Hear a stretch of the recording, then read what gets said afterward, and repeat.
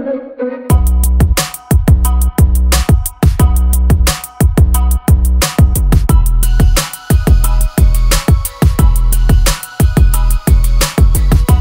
first I want to start off with, what even is go-go dancing? I'm gonna look up the definition and enter it over here somewhere.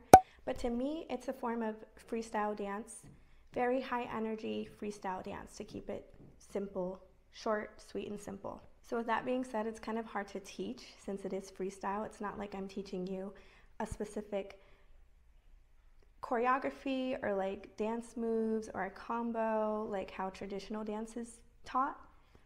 This is just, yeah, it's all freestyle, meaning that you make up the dance. So I'm just gonna try my best to give you guys some tips that'll be helpful, a good foundation, like good foundations where you can build up your own moves, your own style, because I think that's really important with go-go dancing, is to have your own unique style. That's what sets you apart from other dancers. So definitely don't watch other dancers and try to dance exactly like them. Make it your own style. Okay, so one of the most important aspects of go-go dancing is musicality. You have to be able to really listen to the music and, you know, flow to it. A lot of times when we are dancing, whether it be in a nightclub or a concert, festival, wherever, we don't know what we're dancing to. It's literally just random music. So unless I already know that song, I don't know what I'm dancing to. I don't know what song's gonna come up next. So it's up to me to be musical and just kind of flow with whatever's playing. And it sounds really simple, but actually it's a really hard thing to do. So one of the exercises that I like to do to help with that is put my music playlist on shuffle, because I have all types of different genres on there. I have like over 2,000 songs on my Spotify playlist. So I'll put that on shuffle and I will just freestyle dance to it to kind of like test myself and my musicality.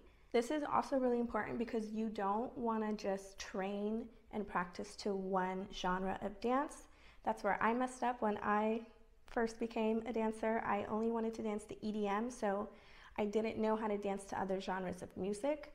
And now that I am an experienced go-go dancer, I've danced to like metal, country, pop, EDM, Latin, like hip hop, all genres of dance. So it's important to, you know, really practice to all genres. Don't put yourself in one box, be versatile. Okay, another important thing, this isn't really gonna matter until you become a performer, but for now, I want you guys to practice being spatially aware. And what that means is being aware of your surroundings. And I know you're probably thinking, well, like, what the heck, I'm just practicing in my living room. Like there's nothing to be aware of. But so when you actually become a go-go dancer, we dance on very small areas most of the time. So like elevated platforms, bar tops, which can be slippery, stages that have like wires everywhere, or just props. So you have to really be aware of your surroundings so you won't fall, or your costuming sometimes can get caught on stuff, or there's people walking around and you don't want to hit them. So go ahead and practice in a small space. Even if you're practicing in a big dance studio or like your entire big living room, I want you to kind of train yourself to dance in a small space.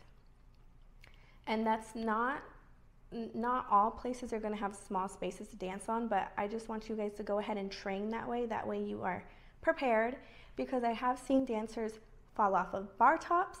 I've seen dancers fall off of go-go boxes, and they are pretty high up, okay? And most of the time we're dancing in like high heels or just really crazy, hard to dance in costumes. So I don't want that to happen to you guys, so I just want to prepare you now. So this is another really big, important thing. You could be the best dancer in the world, but if you don't have what is called stage presence, then, you know, I don't really know what to say. So yeah, you could be super technical, dance so beautiful, but if your face is just like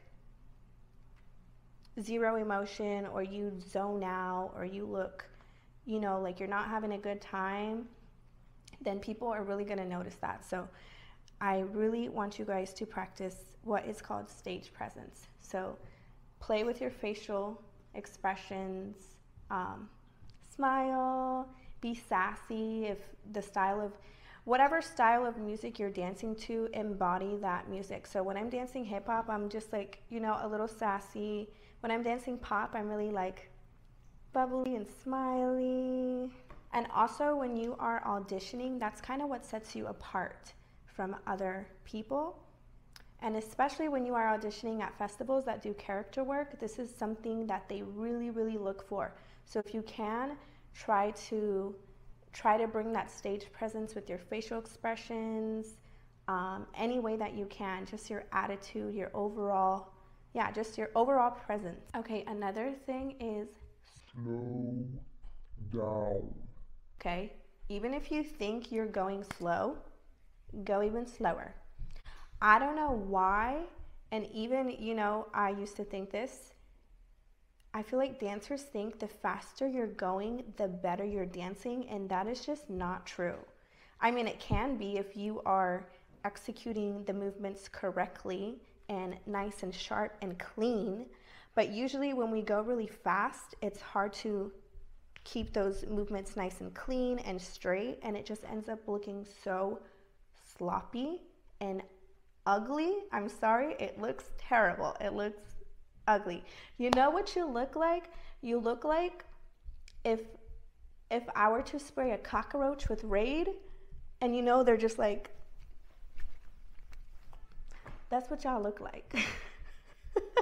So for a typical go-go dancing audition, this is what you will be wearing. It's going to be black, typically all black shorts, black crop top, black heels, minimal makeup. Usually hair will be up or down. You just want to look very neutral, no bright colors, no crazy outfits, because the judges just want to see you very neutral, kind of like a blank canvas, so that they know what they're working with. All right, and now before we get started into actually dancing, please make sure that you have already stretched and warmed up. That way you don't pull anything, and so you feel nice and ready. So we are going to start off just moving our hips for now, kind of loosening up our body. Then we're going to do our arms. Just play around with your arms, play around with some fluid movements, make it very pretty and fluid. And then start incorporating all parts of your body, head to toe, our arms, our hips, even our facial expressions. All right, so go-go dancing is going to be, since, you know, we are confined to a small space, go-go dancing is a lot of big, exaggerated movements, mostly with the arms. Nice, pretty, flowy, exaggerated, dramatic movements. Very posy. So this might feel a little stupid, but I want you guys to practice posing first. So we're going to pretend like we're on America's Next Top Model, okay? You want to be on top? Practice your poses. I know it feels stupid now, but just give me a minute, because this is going to make sense here soon. So once we have our poses down, we are going to put it together, all together into a dance. So I have 4 different genres here that I will be dancing to today, and these are the 4 most popular genres that I've noticed are used in just like my go-go dancing career. So first, I'm going to start with pop music. And with pop music, you want to think like you're in a music video. So very posy, kind of sassy, sharp movements.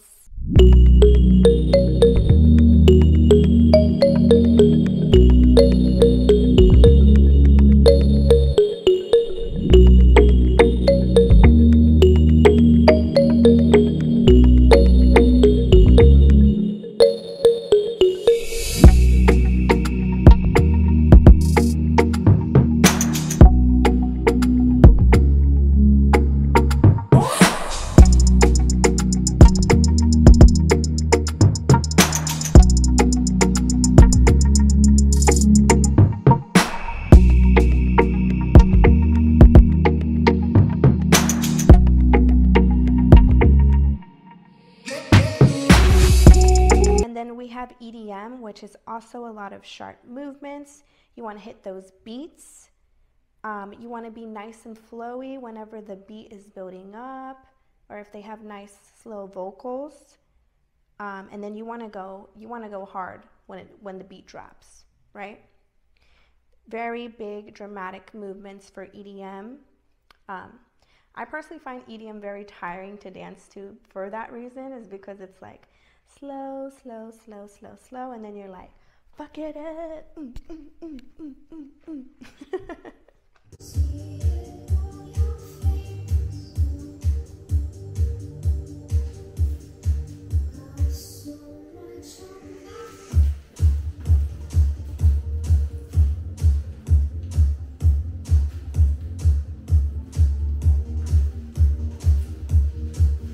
Okay, and then we have Latin, which is one of my personal favorites.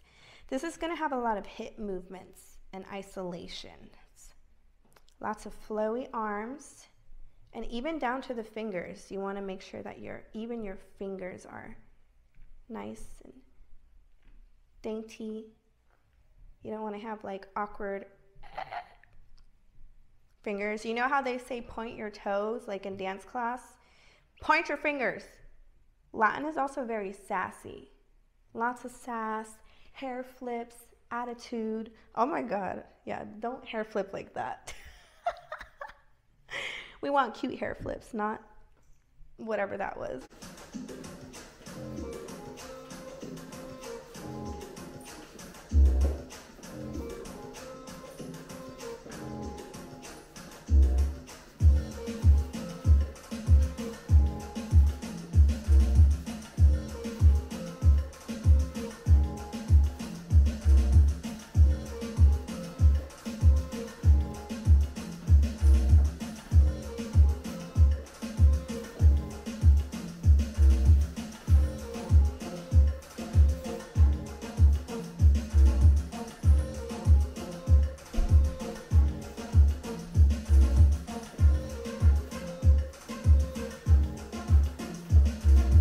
Hip hop.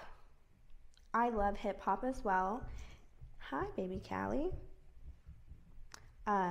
Hip hop is also a lot of isolated movements, but they're going to be more pops, like chest pops, hip pops, playing with levels a lot. I do a lot of like squatted movements in hip hop, and even some floor work. Twerking, if your venue allows it, because I know a lot of gigs don't like twerking. I love twerking. I feel like if it can be done in a tasteful manner, then go for it.